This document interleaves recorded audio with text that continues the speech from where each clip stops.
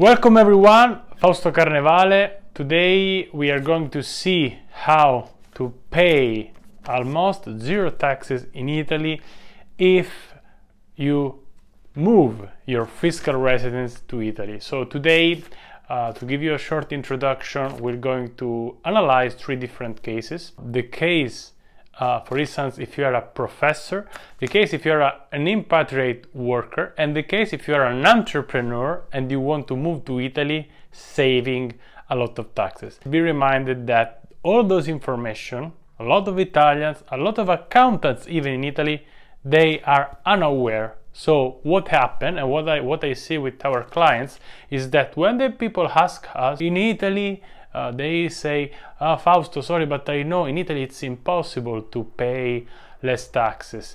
And then I said, but did you read the article of the tax authorities, Agenzia delle Entrate? Did you know that? Did you know that? And nobody knows. So listen, and most important thing, in the description of the video, we will also put the link of what I am, let's say, summarizing today.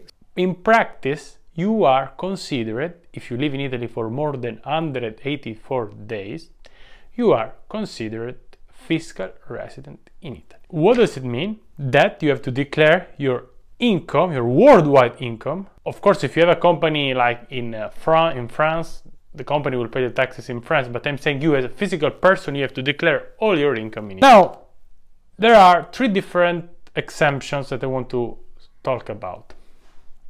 For instance, the first one refers to professors. If a professor has lived more than at least 2 years abroad, I'm talking about a university professor, he or she can get a 90%, let's say, deduction of the income. What does it mean? That only the 10% of the income produced in Italy will be taxed if he moved to Italy. What are the conditions? So what I'm saying is, if a professor takes 10,000 euro per month in Italy, it will be taxed with our IRPEF only with considering 1,000 euro.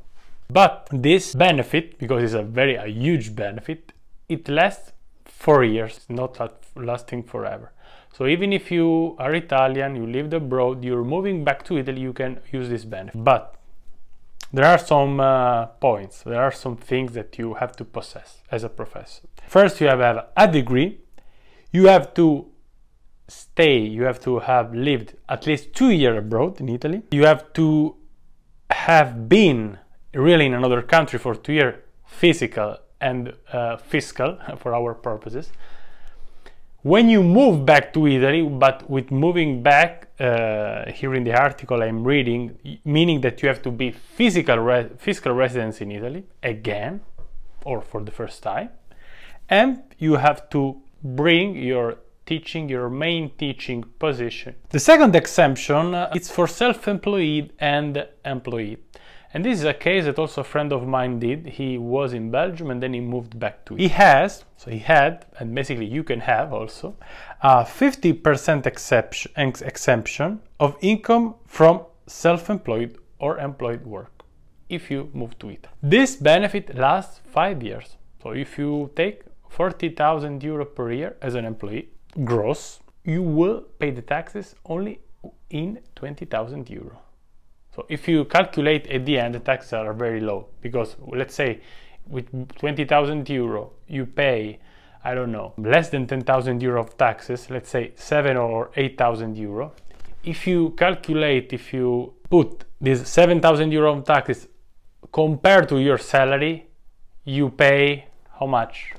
10, 12, 15% of taxes, which is really a small impact. But in order to get this benefit, you have to hold a degree, also worked for 24 months abroad or studied 24 months abroad at least in order to take a degree. Also, you have to take the fiscal residence in Italy, and you can use this benefit. In order to practically get this benefit, I am also suggest you to always make an accountant to help you.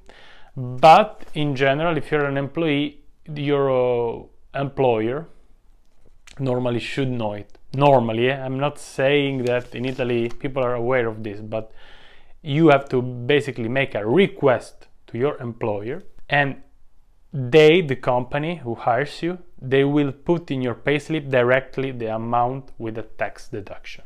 So it's automatically, if you are an employee, it's very easy.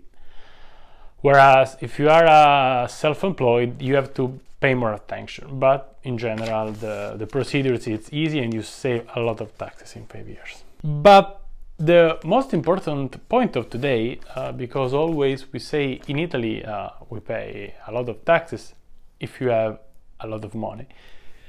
But if you have lived for at least 9 years in another country, and this third point is for entrepreneurs. If you lived for 9 years in another country, suppose you lived in Canada, you have 2-3 business abroad, you're making, let's say, between $250,000 and $1 million.